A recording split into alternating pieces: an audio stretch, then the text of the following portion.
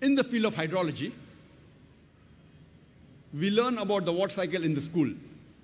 The water cycle what we learn in the school was first described in 1580 by Sir Bernard Palissy.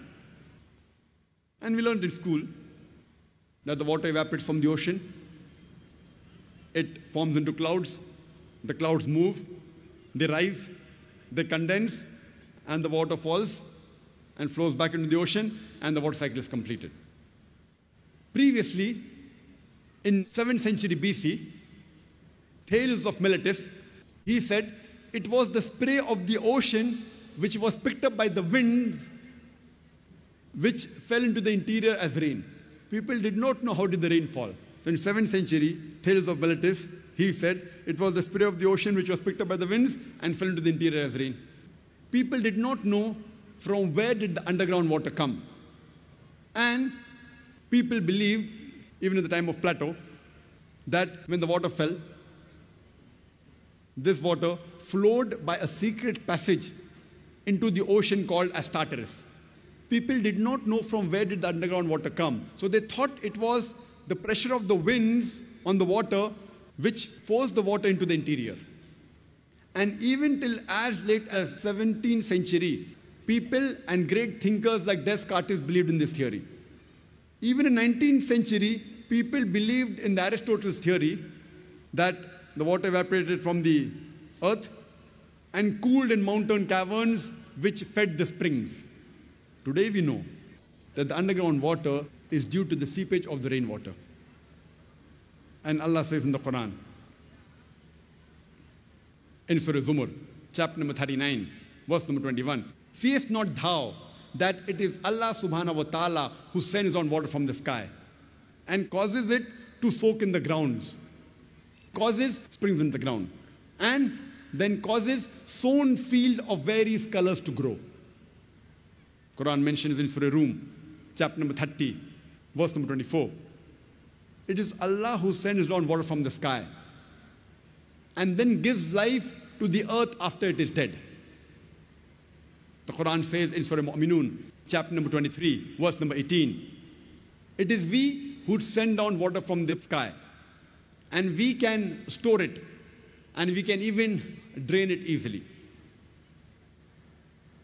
The Quran says in Surah Hijr, chapter number 15, verse number 22, that we cause fecundating winds.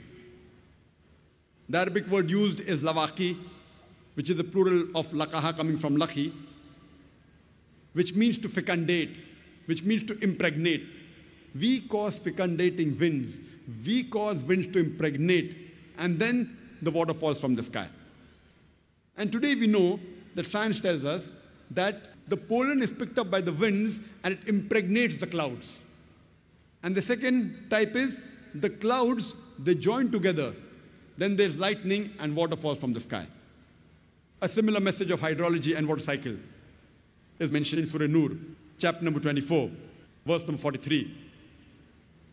It is Allah who makes the clouds to move gently and then causes them to join, then makes them into a heap, and then water emerges from the sky. Quran says in Surah Rum, chapter number 30, verse number 48, that it is Allah subhanahu wa ta'ala who makes the clouds to rise, then makes it into fragments, and then water falls from the sky. The Quran speaks about the water cycle in great detail. The Quran says in Surah Tariq, chapter number 86, verse number 11, "Wasama izatil raji," which means by the capacity of the heavens to return.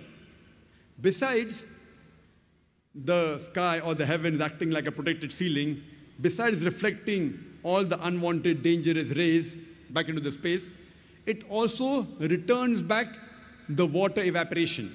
What the water evaporates from the ocean, the sky, it sends it back onto the earth. And the Quran says in Surah Nur, chapter number 24, verse number 43, that we cause water to fall from the sky, from mountains of clouds. And when we are traveling in an aeroplane wasn't there 14 years back, and when we look at the clouds below, we see it is like mountain of wool. The clouds, they appear as mountains. Imagine, Quran mentions that 14 years ago. Quran describes the water cycle in great detail in several verses. Besides the several verses I quoted, there are many other umpteen number of verses which speak about the water cycle. It's mentioned in Surah Araf, chapter number 7, verse number 57. In Surah Ra'd, chapter number 13, verse number 17. In Surah Furqan, chapter number 25, verse number 40 and 49. In Surah Fatir, chapter number 35, verse number 9. In Surah Yasin, chapter number 36, verse number 34.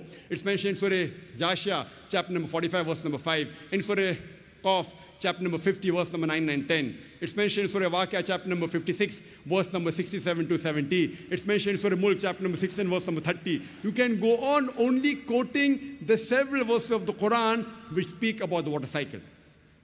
You can only give a talk on hydrology and water cycle in the Quran.